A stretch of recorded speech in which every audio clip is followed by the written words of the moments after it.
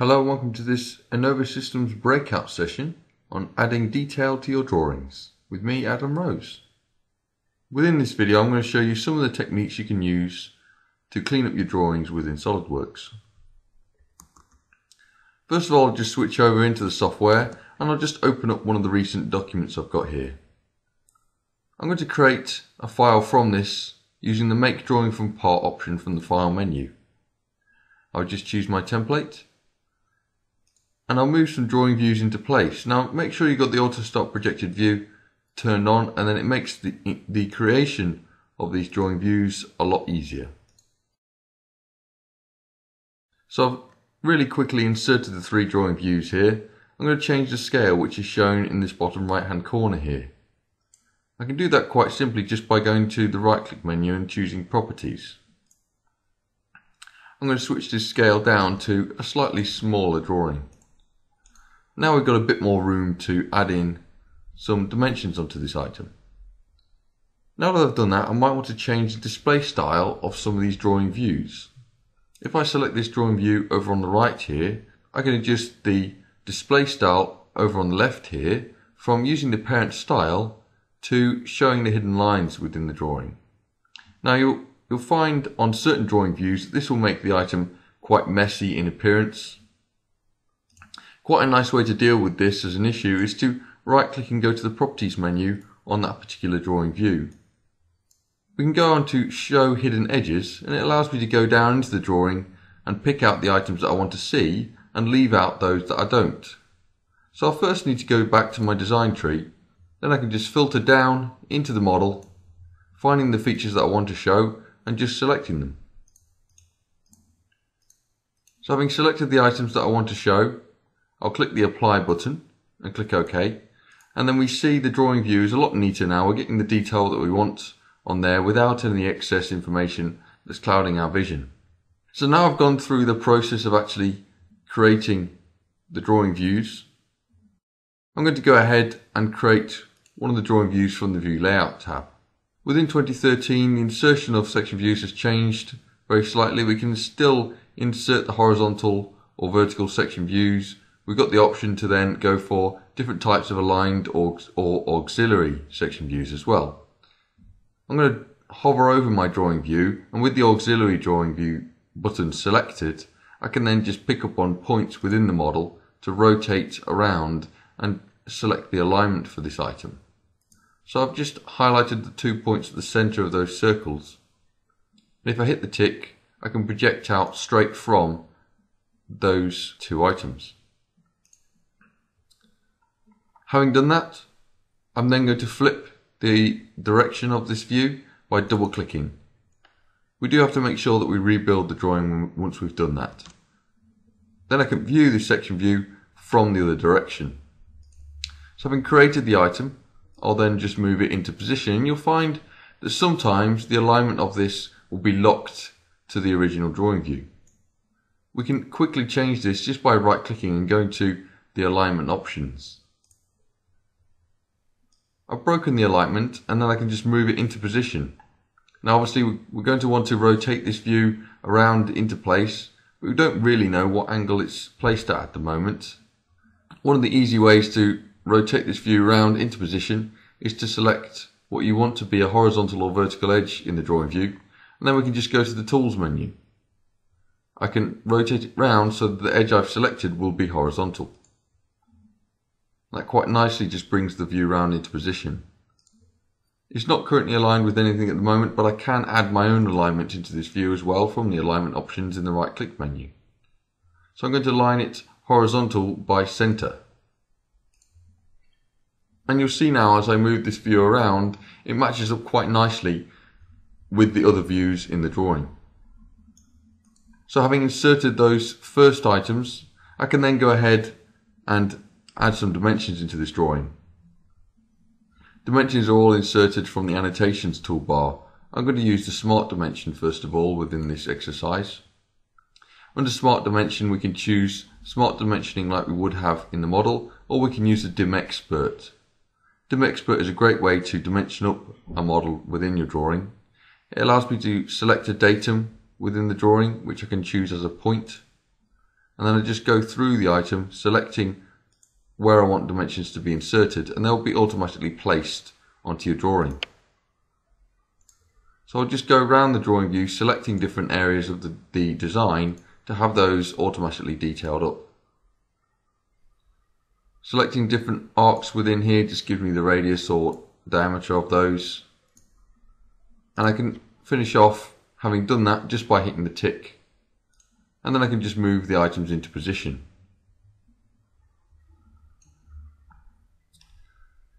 So we just rotate the drawing views round to get them in place and make the drawing look a little bit neater. Some of the items you may have to just rotate right round to get in position, and I'll just shift some of the drawing's dimensions up to get them out of place. So that drawing view now looks quite neat. One of the things you may want to do within this drawing, just to get it looking a little bit better, is to change the colour of some of these dimensions. We can do that by right clicking at the top toolbar and bringing up our line format. Line format is a toolbar which allows us to select a dimension and change the colour of it.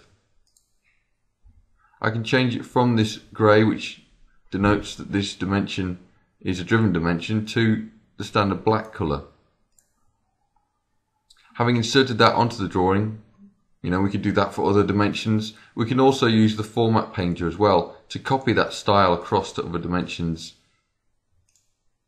So having used the format painter on there, I can also copy across other items within this drawing. I can select a dimension over here, for example. I can insert some kind of tolerance. By selecting the drop down list, there's quite a wide variety of tolerances available, and then I just type in the value that I want to have in there. Having inserted that, you can also then change the colour of it, and then we can change and copy that style across using the format painter to other dimensions within the drawing. It's a really quick way of copying all the information across from one item to another. Having now inserted that on a number of dimensions, we're obviously going to want to get all the dimensions in this drawing inserting black automatically at some stage. We can do that as well using the Layers tab. If I right click at the top here, we can bring up the Layer toolbar. This button allows me to go in and create new layers, and I'll do that now. If I click OK on this, it's created my new layer, and it's made sure that it's automatically set to black as it was by default. So having just created that layer, what I'm going to do now is go to my options menu. Under document properties, I can then go down to dimensions, and I can set all of my dimensions to be automatically inserted onto that layer.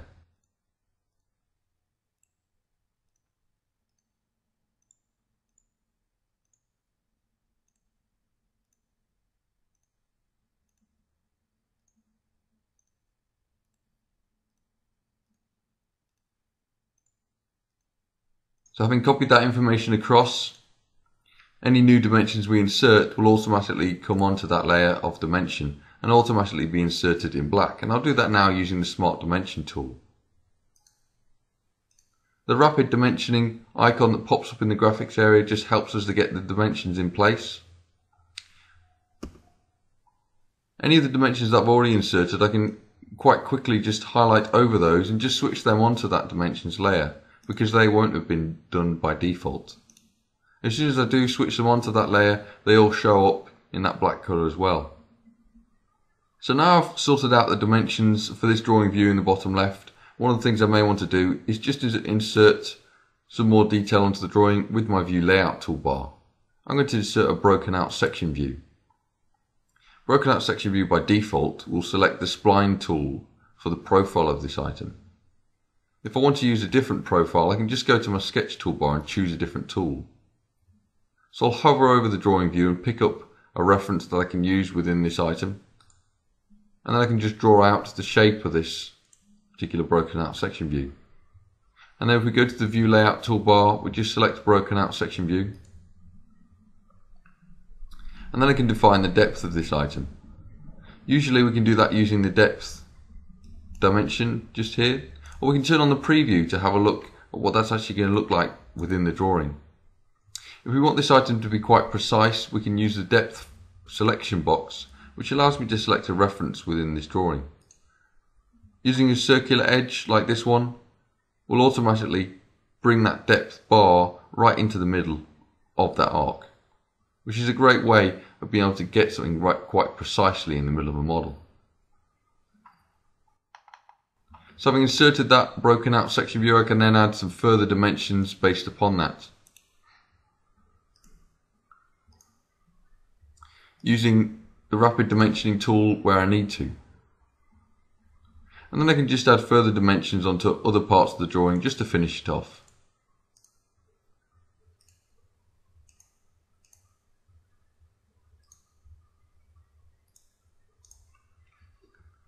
Okay, with these dimensions inserted, I can then go a bit further and just add a bit more detail into the drawing using things like the hole callout tool, which allows me to automatically bring detail through from any hole wizard holes we've inserted. Having gone through all the examples in this drawing, what I'm going to do now is close it down and just have a look at another model.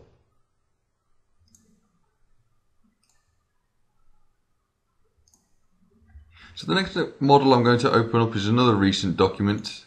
It's this weldments framework. One thing to note just before we do create a drawing from this is the fact that I've inserted some welds onto this, and I've got my cut list already detailed up, and you can do that just by clicking the update option from right click. So I'll go to file and make drawing from this part again, and I'll use this drawing template. To insert the drawing views this time, I'm going to use the standard 3 view button. Standard 3 view just inserts that front, top and right view that you'll want within most drawings. And then we can just drag that down into position and bring it around into place.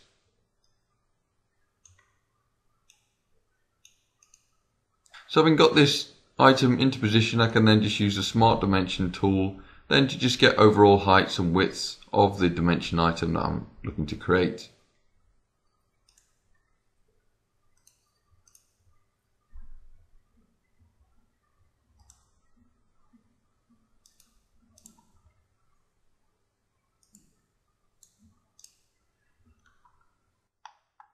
If we select any of these dimensions, we can make them inspection dimensions just by turning on this option on the left.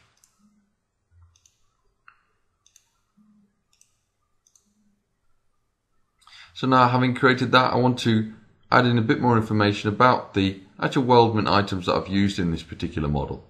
And I can do that by using a table. From the annotations toolbar, drop down where it says tables and just select weldment cut list. We'll have to select a drawing view to base this on. And then we can specify the options. We just hit the tick and we can insert that wherever we want into the drawing. So having inserted those first items, we then may want to add some balloons that will bring in a bit more information relating to this table. We can do that quite easily just by selecting the Auto Balloon tool. You'll see the balloons will get inserted and they'll be inserted all over the drawing views. We can then use the options on the left to choose where the actual balloons are going to get placed within this drawing.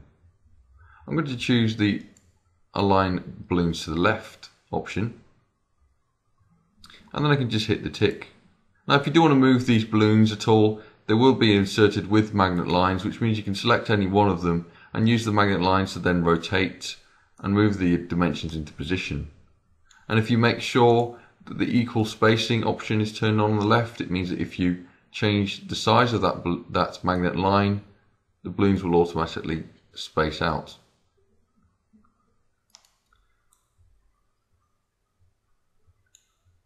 So having shifted the items into position, I can then go ahead and insert some new columns into this table. I can do that just by the right click, insert column right or left, and we can just simply click at the top to choose a property for this, and I'm going to go for the angle of the cut on the end of these weldment items. I'll do the same for that second one. So basically now we've got the angles at both ends of that weldment item. Bringing myself back out to view the whole drawing. The next thing I want to insert is some detail relating to the welds that I've already inserted within this model. To insert those, because they're already inserted in the model, we can use model items, which will insert anything from the design. I'll turn off import into all views and I'll change it to an entire model for the selection.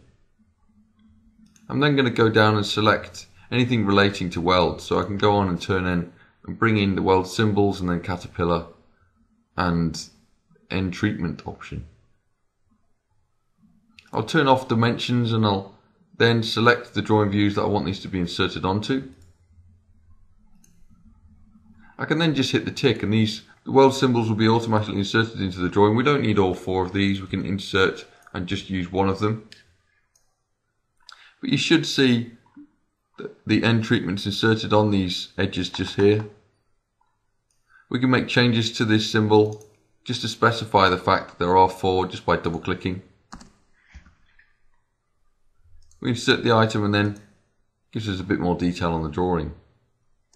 Having done that, I can then insert another table, which this time I'm going to insert a weld table. A weld table is great because it just allows me to select one of the drawing views and detail that drawing view up for the welds that it's got. You see, I'll just have to resize some of the tables that I've already got to fit this in. I can just left click at the bottom of this table just to bring it into position. The welds table that can then fit into the corner. Currently it's not using the document font, but I can turn that option on to then bring the font size down, which will just fit it in a bit better within this table. So having inserted these first items, the next thing I'm going to want to do is to insert some more drawing views within this document. I'm going to insert another section view using the section view tool. This time I'm going to insert a vertical section view, and we can pick up a reference from the document again. Just drawing the line down into position. We can hit the tick or we can click edit sketch to then edit how far this section view is actually going to go through the model. I'm going to bring it to about this length. I'll hit the tick on the right hand side here, and that will create the section view, which you'll see will only create a partial section cut. Now, rather than breaking the alignment with this one, I can use the control key on the keyboard just to drag this round into position without having the alignment locking me down at all. I'll flip it so the view is going the other direction and just rebuild. Now I want to increase the scale of this particular view. We can do that quite easily by selecting it and going on options on the left hand side. I'm going to use a custom scale of 1:1 on this particular item. Let's increase the size of this drawing view quite considerably.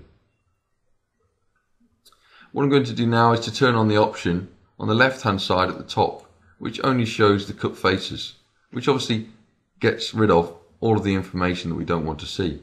I only want to see the actual profile itself. I don't need both sides of the profile, so what I can do on this particular drawing view is I can insert a sketch over the top of one of the views, make sure it stays selected, and then I can just go to crop view from the view layout toolbar. That crops the view down to a much smaller size, which will then fit a lot better in my drawing. We may then want to go into this drawing in a bit more detail and insert some of the weldment items on their own. There's a few ways of doing this. The first one I'm going to show is to use model view. We can select model view in the model we want to use, and then just use select bodies, and SolidWorks will allow us to individually select the body we want to insert on its own. We can then choose the drawing view by selecting the view on the left. I'm going to choose a left view just here, and obviously we're going to want to increase the scale of this particular item, which again we can do that on the left hand side.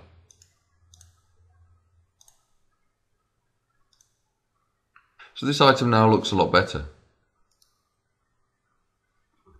We may also want to include the scale of this particular drawing view like we have on the left here. We can do that by going to the options menu, under document properties, down to where it says view labels, and we've inserted an orthographic view. So if I show the labels, so the scale, if the scale differs from the sheet scale, it will indicate to us what scale this drawing view is. With this first item inserted, there is another way of inserting these drawing views, and that's to go to Insert Drawing View and select the Relative to Model option. I can then switch back to the design by hitting Control and Tab, and select the particular item I want to use. I'm going to choose selected body so I can just isolate one of the individual items.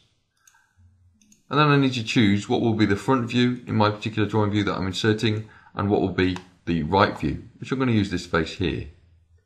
If I hit the tick, I get the item automatically brought into my drawing. And I can bring that to a similar scale as I had in the last view.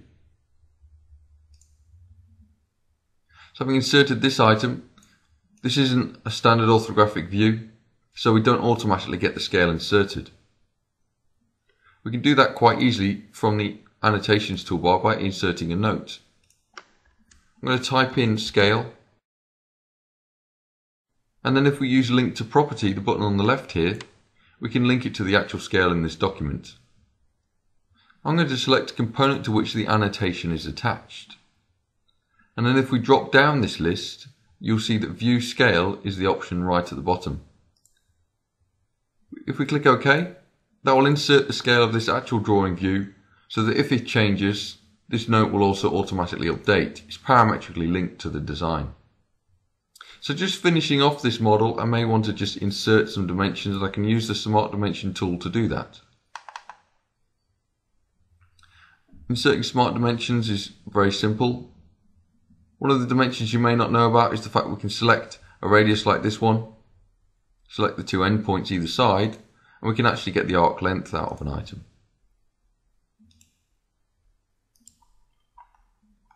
We just finished the dimensions off just with a few more.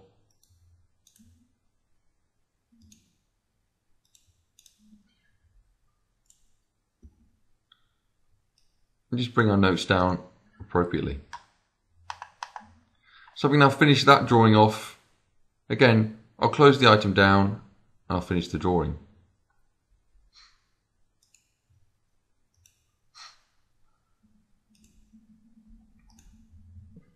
In this third part of the video, I'm going to show some of the tools you can use when working with assemblies within drawings in SolidWorks. I'll just open up this assembly model, and then using the same process I have done in the past few drawings, I'm just going to go to File and make Drawing from Assembly.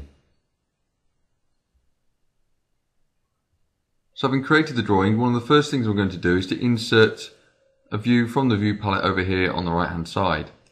I'll insert a right view onto my drawing, just drag it into position. And then because I've got Auto Start Projected View turned on, I'll get some drawing views projected out from that automatically. I do want to scale this drawing up slightly because it is still a bit small at the moment. And I'll just scale that up with the commands I was using earlier on, that Properties menu. I've just got some slight adjustments of the position of these views just to get them into position. And I can change things like the display style of this view in the top right hand corner. This assembly has quite a range of movement, and I want to show how this wheel spinning will affect the rest of the model. I can do that by using an alternate position view. If I select alternate position view and then click on the assembly model, I can then insert a new configuration onto the design. It'll take me into the assembly, and then I can just rotate this wheel to show the range of movement. If I hit the tick, it takes me back into the drawing, and now that range of movement will have been overlaid over the top of the view that I've got. One of the things I want to do in this top right hand corner is to show the view through the design to some of the internal components. I'm going to do that by opening the assembly up from the right click. Within the assembly design, I'll then create a new configuration. And I'll just call it section.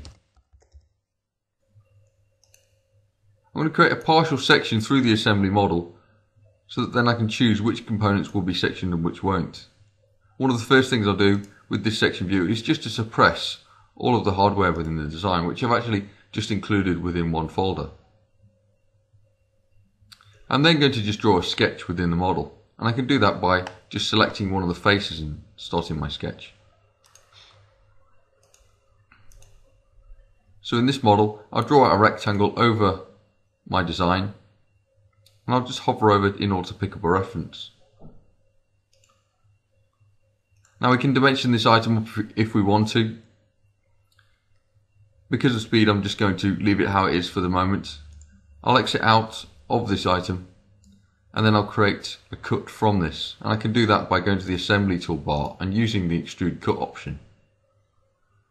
If I set it to through all, it will cut through the entire design, and I can use the feature scope at the bottom to allow me to select which items will be cut and which won't.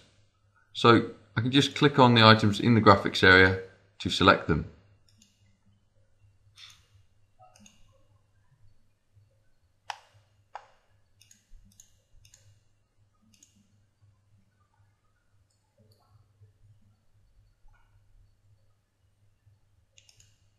So having selected all the items that I want to cut through, I hit the tick. We should see through the design that the internal components are visible, leaving only the external parts cut away.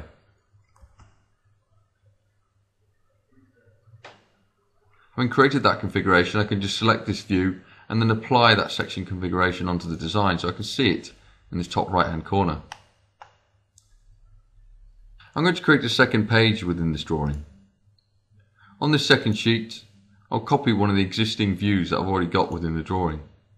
I'm going to copy this view just here, drawing view 1, and I can do that just by holding the control key down and dropping it into sheet 2. That drops it just straight into position, and we can remove any alternate positions from that and then just put it into whatever drawing view we want. I'll move it out into this corner. Now on this page I want to insert an exploded view. So again, I'll go back into the design to do that. The first thing I'll do is to switch back to my default configuration and then create a new configuration. I'm going to call this explode.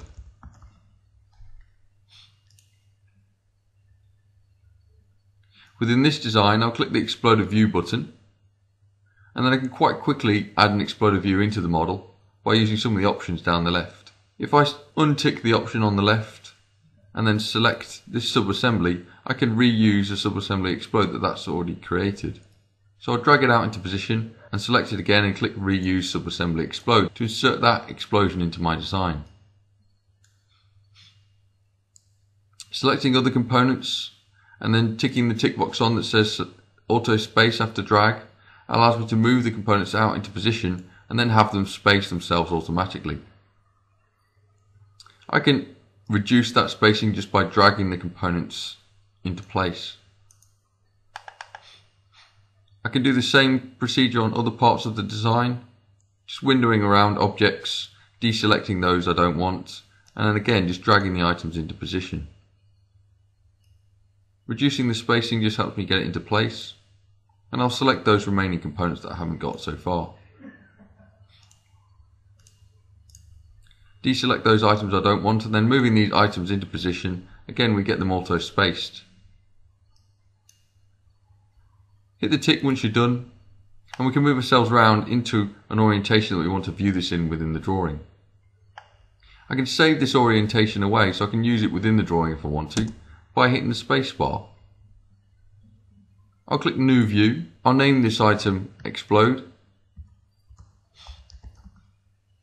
and then I can use that within my drawing.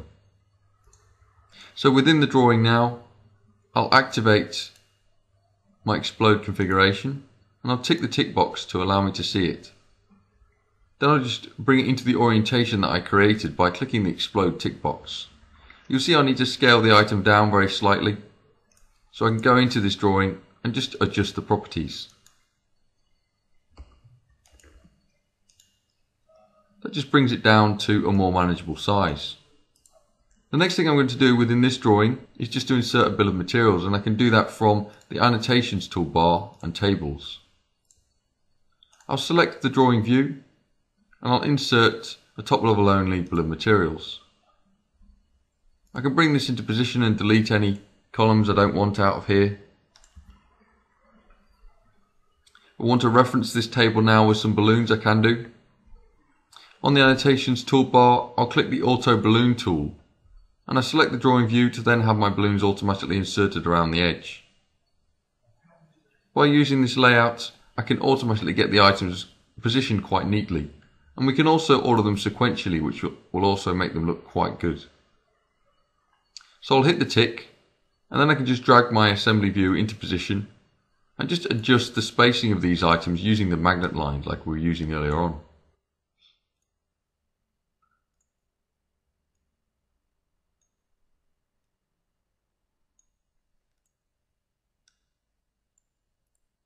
So hopefully that gives you a good idea of the kind of things you can do with an assembly drawing.